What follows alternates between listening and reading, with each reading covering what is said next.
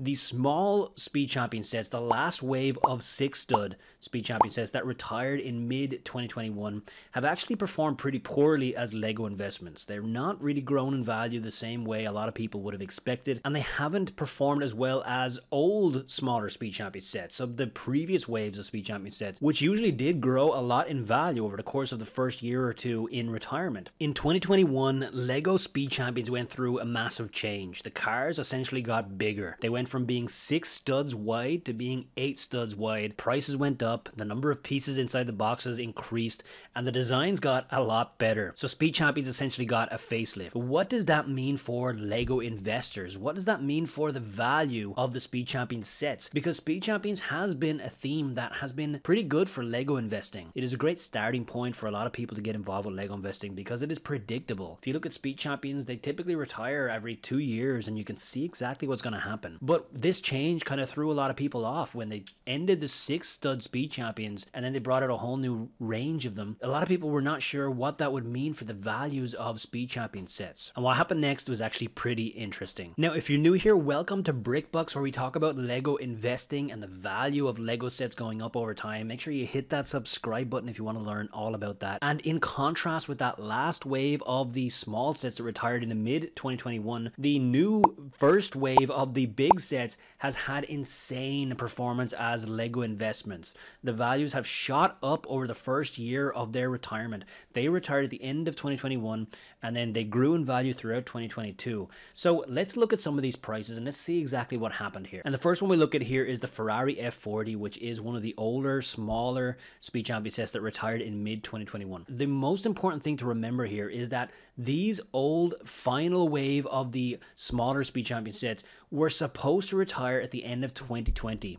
They got pushed out into 2021. They had an extra 6 months of shelf life. So usually Speed Champion sets retire every 2 years or so, and these ones, they stuck around into mid 2021. They should have retired at the end of 2020. So that basically gave them 6 months of extra shelf life, and they retired outside of the regular season because usually Speed Champion sets would retire in December. And so this was a bit of an abnormality for this final wave of 6 stud Speed Champion sets, and the reason they got pushed out, of course, was because of the pandemic and production shortages. So Lego Group were having difficulty launching a lot of new sets and everything, so they extended the life of some other sets. So these Speed Champion sets got extended into mid 2021. The Ferrari F40, what is it currently selling at? This set is selling at for $25 right now on Amazon in the United States. You could have got it for around $12 when it was on the shelves in mid 2021 before it retired. It was a $15 MSRP on these old sets. Honestly, that's not the best performance. I expected more from this set because some of the older waves of Speed Champion sets, they probably would have been at 35, 40, 45 by now on some of these small $12 sets that you could have picked up at 20% off.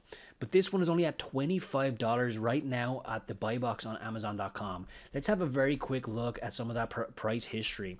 So here we can see the Keepa chart, and I won't go into huge detail on how to use Keepa. What we're looking at here is a price chart, and we can see that blue line that shows the price over time, and then wherever we see this orange here, this kind of beigey orangey color, that's Amazon being in stock, right? Amazon themselves being in stock. So we can see that they sold out of stock here in mid 2021, and then the price, you know, since then, the blue line, that's just the resellers, the third-party sales. This hasn't gone very far during that time, right? This is almost 2 years ago now, in summer 2021 when that retired, and we've had a very flat line on this set. Now, honestly, as a Lego investor, this is very poor performance. So this set did not do a whole lot during that time. So $25 right now on the Ferrari F40. We also have the Porsche 911 Turbo 3.0. Now this one actually performed a lot better. This was a $40 on the buy box right now, which is pretty solid, right? That's not bad.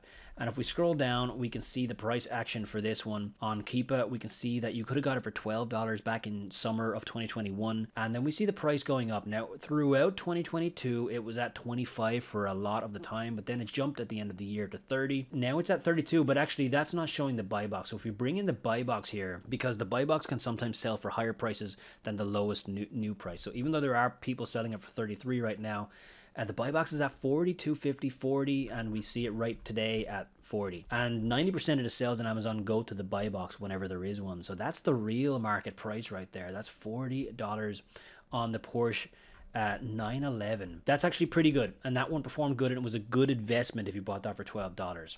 But it is the only one out of the 4 of those final wave of small speed champion sets that actually is a good investment. The next one we look at here is the Chevrolet Camaro. So this is currently at $29 on Amazon. This was another one of those final wave of the 6 stud speed champion sets. If we go down and look at the price chart, we can see that you could have got it for somewhere around $12, almost $13, at 12 at certain points. And this one sold out a little bit earlier. We see some stock issues throughout 2021. It wasn't really in stock the whole time, but then it sold out for the last time just around the start of August 2021. Now the price didn't go very far throughout 2021. It ended the year at 24. Right now the lowest you can buy it for is 21, but if we bring in the buy box once again, we can see that the more kind of standard market price is somewhere around $29 right now. So the buy box, there's a big difference between the lowest price and the buy box on this listing. But the buy box is around $29. So if you bought it for 12, sold it for 29, you know, you're making a profit, but honestly, I would have expected more from the Camaro. And then the last of the 6 stud Speed Champion sets here in this list of 4, and we're only doing the individual cars because Speed Champions also has double packs and different things. We're just looking at the individual cars here. So this is the McLaren Senna 75892. This one is selling for almost $28 at the buy box right here. And if we scroll down to the price chart, what do we see here for the last couple of years? We can see that you could have bought it in summer of 2021 for $12. And then we see some price growth over the following months, but then it flatlined for the whole of 2022. It didn't go very far. If we bring the buy box in here, we can see this purple line is the buy box, and it's at, you know, $30 for the last couple of months here. Now, these sets will continue to grow in value. So if you invested in these sets, I wouldn't be worried, right? And firstly, you're not losing money on any of them. You're doing fine.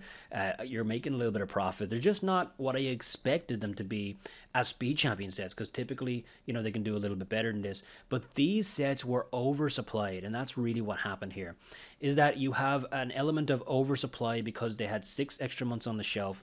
And Lego investors, you know, Speed Champions investors were focused on those sets and not on the new wave of 8 stud sets.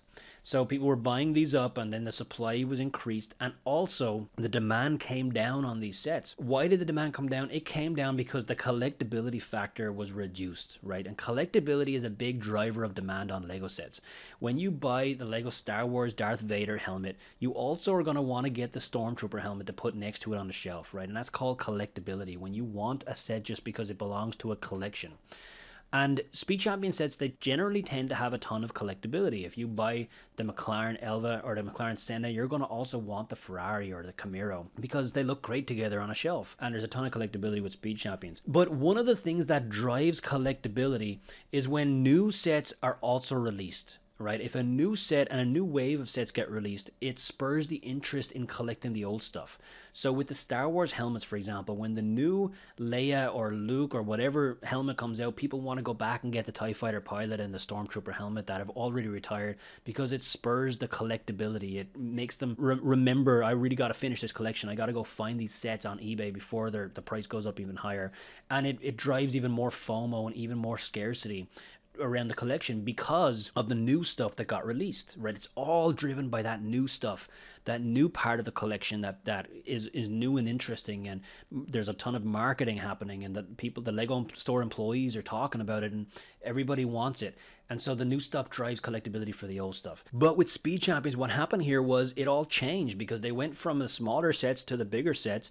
And so when the bigger sets came out, the collectability to go back and get the smaller sets wasn't as strong. It still existed because people still were interested in the smaller sets, and they're still selling today.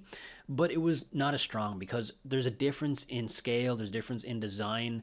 You know, the sets look different, and so you're not going to be as excited to go back and get the 6 stud sets so that you can display them next to your 8 stud sets. So the collectability factor was reduced, and the demand came down because of that. Meanwhile, the sets were oversupplied. And so those two factors together lead to the final wave of 6 stud Speed Champion sets underperforming as Lego investments overall. Now, honestly, this all could have been predicted because I I actually sent out an email to my email list in 2021, in September 2021, and I kind of said this is exactly what's going to happen. I felt like the old wave of Speed Champion sets were going to be oversupplied, and the new wave of larger Speed Champion sets would be undersupplied because people were not focusing on them while they were out buying the old stuff. And so I honestly could see this happen. As a result, I stocked up heavily on the new wave of Speed Champion sets that we're about to look at. And so let's have a quick look at some of these new wave Speed Champion sets. So these also retired in 2021. They retired 6 months later. So we had the extended period of time where the old sets were still around,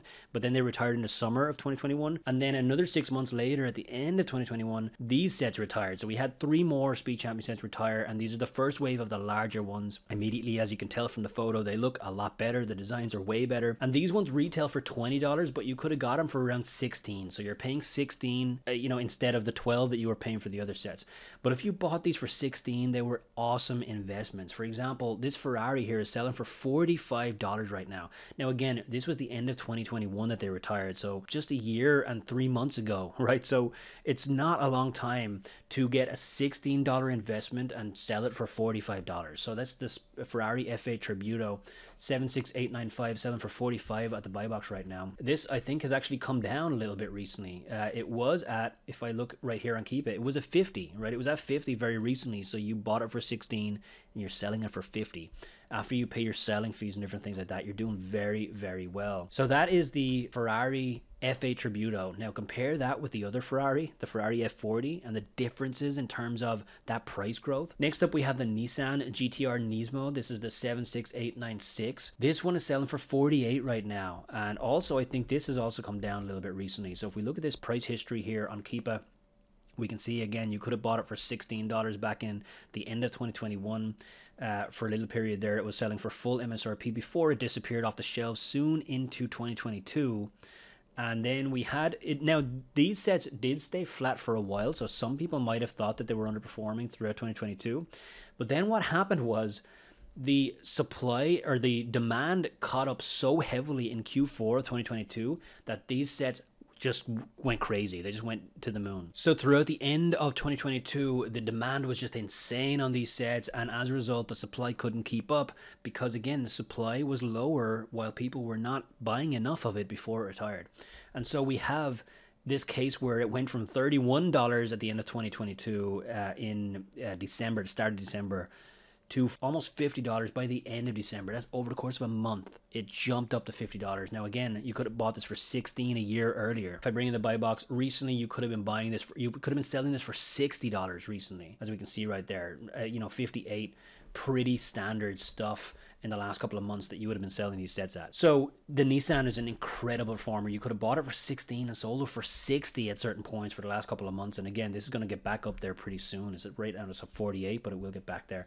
And then the last one is the Audi. So the Audi is the third of the individual first larger Speed Champion sets that got released. Retired once again at the end of 2021. Could have bought it for $16 and right now it's selling for $48 on Amazon. Now I bought 120 of each of these sets. I wish I bought 200 of them. But they were just fantastic performers. $48 on the Audi. If I look at the price history on this one, so I see once again you could have got it for 16 toward the end of 2021, and then throughout 2022 it was a little bit flat for some time, but it was still at $30. So you're still doing okay, and you're kind of breaking even. And then all of a sudden at the end of 2021 or 2022, I should say, we had the jump, and now it's up here. And if I bring in the buy box, we can see the buy box in the 50s, 55, right here was at 60. So you were selling the Audi for 60, having just bought it about 15 months earlier for $16. So this first wave of 8 stud Lego Speed Champion sets was an insane investment. All 3 of them were fantastic investments.